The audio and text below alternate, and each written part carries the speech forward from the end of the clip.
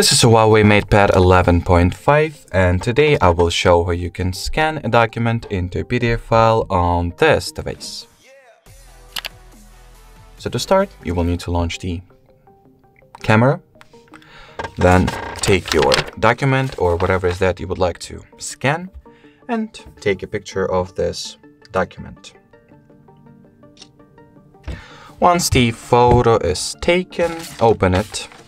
Tap at the share option and then print. Then over here we will need to find the save as PDF option. Here it is, so tap at this 4 dots or a square kinda that they form. Select the save as PDF option. Choose the path you would like to save it to. Well, let's just go ahead and save it to Documents folder, and then just allow it some time to be saved. Then I'll just open it with, I don't know, let's say PDF edit.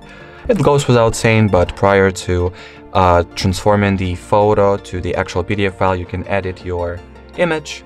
For example, you can make it black and white or crop the extra edges that it has.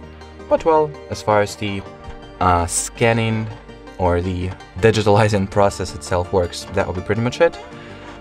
You can also, as you can see, edit your PDF by the default built-in means of the system without having to do that prior to or at the photo stage, of course.